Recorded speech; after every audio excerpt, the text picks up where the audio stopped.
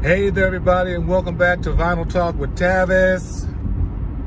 And I'm Tavis. Well, it's been a long time since I've seen all of you. And it's also been a while since I've done a rambling video. I'm on my way to work this morning, and I was thinking about that wonderful Country Music Awards last night.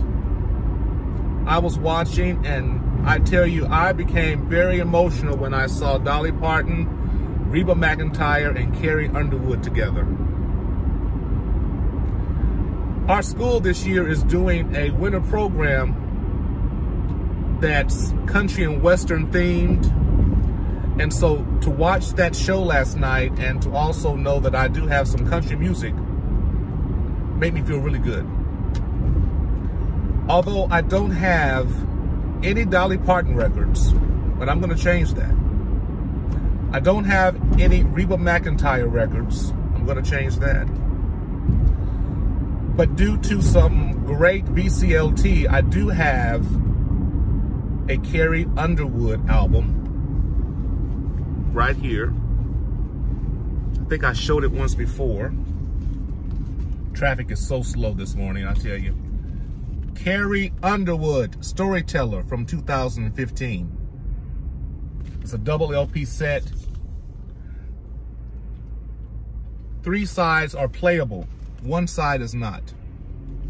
I'm gonna play this for the kids this morning. But you know, I came on here to really talk to you about my working with or singing for Reba McEntire. Yep. In 1998, I was asked to perform at the Oklahoma Hall of Fame Awards. Reba McEntire is from Oklahoma. And, you know, Carrie Underwood is from Muskogee, Oklahoma. And I'm from Oklahoma. I was born in Wichita, Kansas, but I lived in Spiro, Oklahoma for years until I went to college. And so when I moved to Tulsa, Oklahoma, I was teaching, and my reputation was pretty good for singing at the time in that area. And so a producer contacted me on my job and asked if I would sing for the Oklahoma Hall of Fame Awards. He said that he wanted me to sing an a cappella version of the Star Spangled Banner. Now, I had just graduated college. You know, I was fresh and green and country, and I said yes. You know, I didn't have any fear at all. Well, yes, I did. But I practiced, and I knew it was going to be in B flat, and I have pretty good perfect pitch. So I just started singing, practicing every day until the day of the show.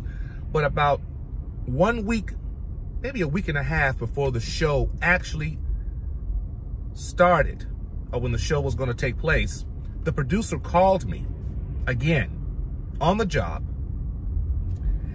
because in 1998 there were no cell phones that I can recall, or I didn't have one.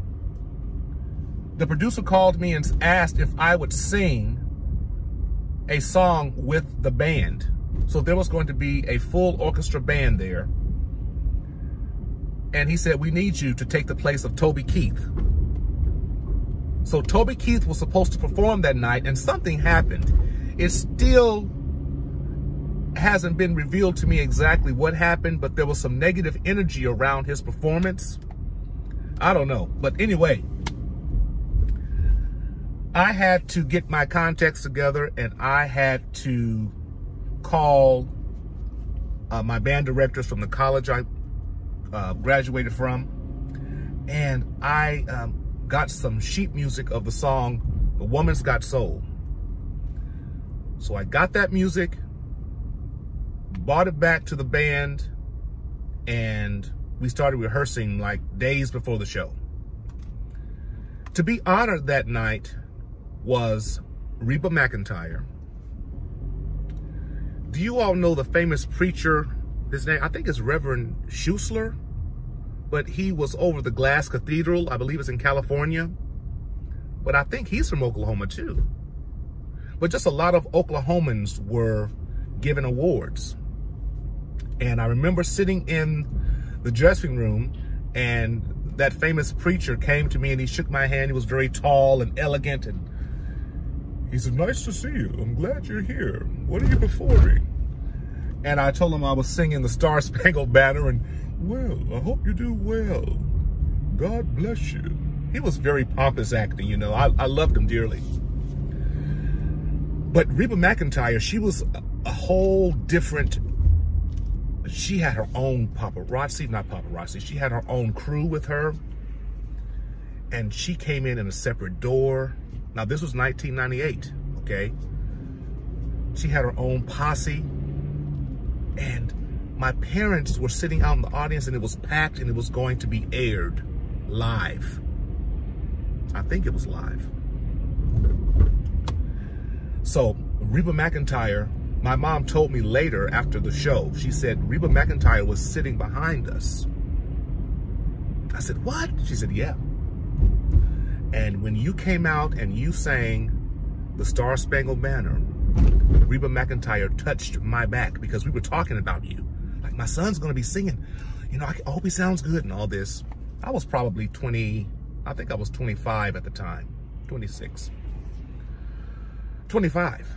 Yeah, I wasn't going to turn 26 until that summer. So she touches my mama's shoulder, and my mom turns around like, "Who was this touching my shoulder tonight?" And she said it was Reba McEntire. She didn't know Reba McEntire was behind her. And Reba said, "Is that your boy?" And Mama said, "Yeah." She said, "He's going places." And then she sat back, and Mom said, "Thank you."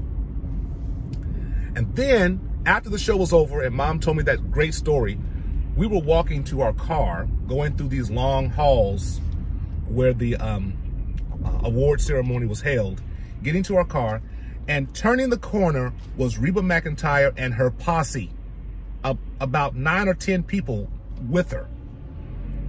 And I didn't have any fear. I said, "Reba." And she looked at me. She said, "Oh, you're the guy that sung." "Yeah." I said, "Reba," and now back then we didn't have cell phones. I had my little instant camera. I said, "Reba, would you take a picture with me and my family?" And so someone had to take the picture. So Daddy said, "No, you just take it with her by yourself."